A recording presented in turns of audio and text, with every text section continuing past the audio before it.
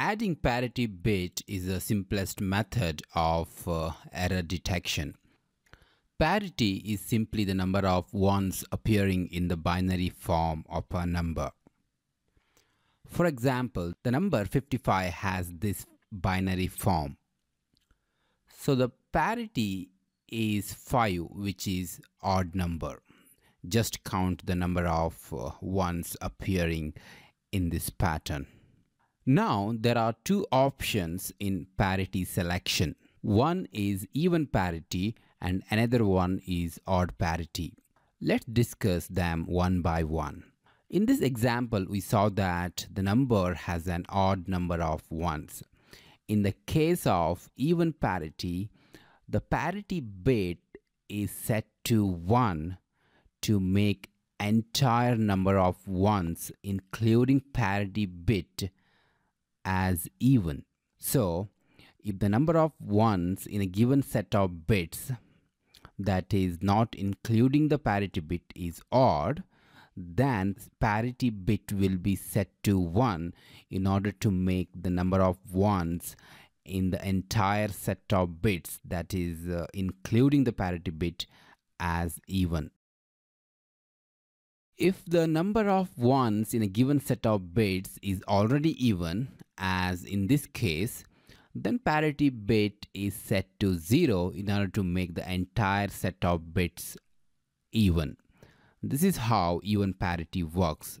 When using odd parity, the parity bit is set to 1 if the number of ones in a given set of bits, that is not including the parity bit, are even, making the number of ones in the entire set of bits, that is including the parity bit, odd. And when the number of ones is odd in the given data bits, then the odd parity is set to 0.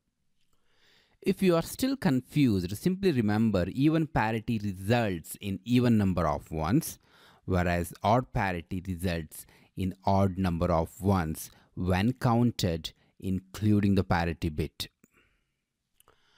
But why use the parity bit? Parity bit is used to detect errors. Let's say we are transmitting this data, that is decimal 167, assuming an even parity bit is added to it. The data being sent becomes this one. Here the red one indicates the parity bit. Let's assume in the course of transmission the data gets corrupted and one of the bits got changed. Ultimately, say the receiver receives this data pattern. This is the bit which got corrupted. We know that the data is sent according to even parity. Counting the number of ones in the received data, we get 4 excluding parity bit and 5 including parity bit. But that sounds wrong, isn't it? That should be even number of ones including the parity bit in the case of even parity selection, isn't it? Because both devices agree upon the parity logic.